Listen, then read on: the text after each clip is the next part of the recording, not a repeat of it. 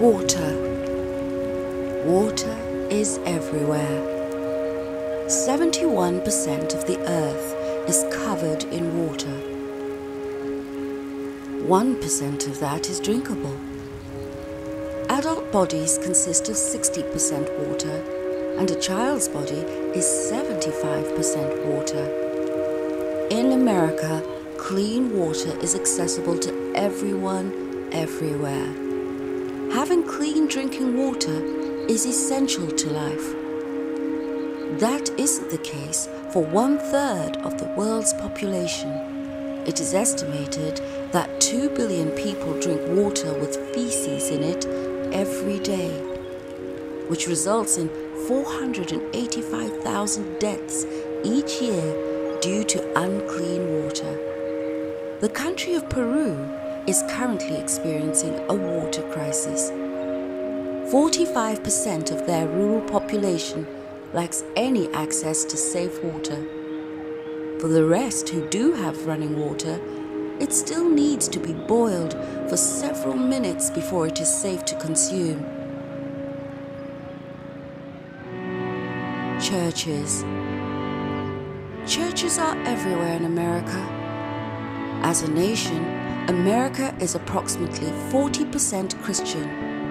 Peru is 17% Christian.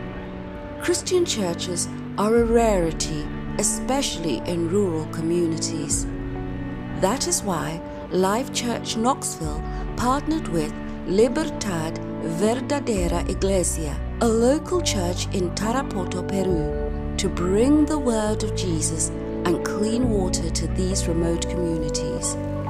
These supplies included rice, brown sugar, vitamins, and fresh water through water filtration systems. Because of these supplies and clean water, the local Peruvian church now has the opportunity to continue the relationship with the end goal of establishing Christian churches in these villages. As important as clean water is, nothing is more important than spreading the gospel of Jesus. Even the water filtration systems that will last for 10 years are temporary. In the book of John, Jesus is speaking to a woman who is drawing water from a well. He sees her thirst, both physical and spiritual, and offers her the thing she needs most. Jesus said to her, "Everyone who drinks of this water will be thirsty again. But whoever drinks of the water that I will give him will never be thirsty again. The water that I will give him will become in him a spring of water welling up to eternal life." The water that Jesus is offering is eternal life. The water of eternal life satisfies something much deeper than our physical thirst. It washes us clean of our past, quenches our deepest longings, and provides refreshing joy. This eternal life is only available once we surrender ourselves to Him. Señor Jesús, en esta mañana vengo ante ti reconociendo que tú has muerto en la cruz por mí y mis pecados. Perdóname todos mis pecados.